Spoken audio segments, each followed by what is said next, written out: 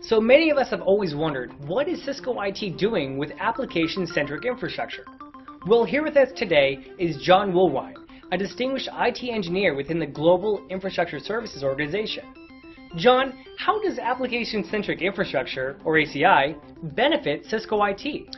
Well, the benefits really fall into two big buckets. One of those buckets is around cost. The cost to us as service providers within infrastructure, the cost that we get hit with in trying to deliver the service. ACI enables automation.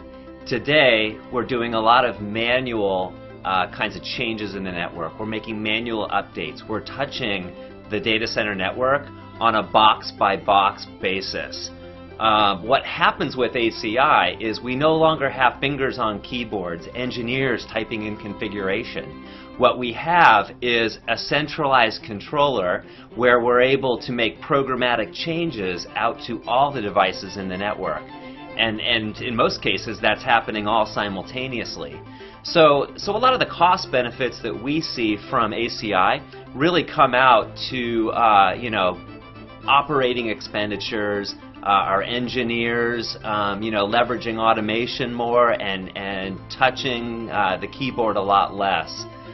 We also see some benefits around ACI when it comes to the other infrastructure in the data center. So for example, the compute infrastructure, the storage infrastructure, we get some benefits there by being able to optimize the amount of that infrastructure we put in our data centers, because what we have with ACI is the ability to place any workload anywhere. And because of that, we don't strand resources like compute capacity and storage capacity as much as we've done traditionally. Now, the other big bucket when it comes to ACI benefits is around speed. Our time frames to deliver infrastructure tend to be many weeks, and in today's world of cloud, that's an eternity. We need to become much faster at being able to deliver infrastructure as a service. What we also see is that the application teams benefit from that automation as well, because what they're doing is they're interacting with a private cloud automation system, and they are ordering infrastructure resources on demand, self-service. And what's happening is the cloud automation system is pushing orchestration activities down into ACI, and ACI is then appropriately configuring the network based on what's been ordered by that application team. So, to recap that, there's two big benefits that we see.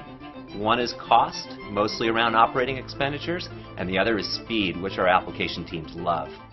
Cisco IT has to manage thousands of applications. What do you see as the biggest impact ACI has in the area of applications? Well, we have a hugely heterogeneous environment with so many applications and platforms within our data centers. We have massive Oracle ERP environments. We also have big Microsoft-based environments like Exchange for email and calendaring. For us, the real benefit of ACI comes with ACI's abstracted policy model. We're able to take an application, see the basic components of that application, and define them in simple application terms within ACI.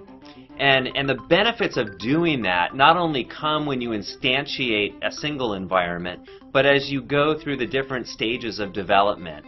So the ability to take a copy of an existing environment and its policy and its connectivity as defined in ACI and simply apply that somewhere else in a different data center perhaps where you're doing development or stage or some kind of test environment.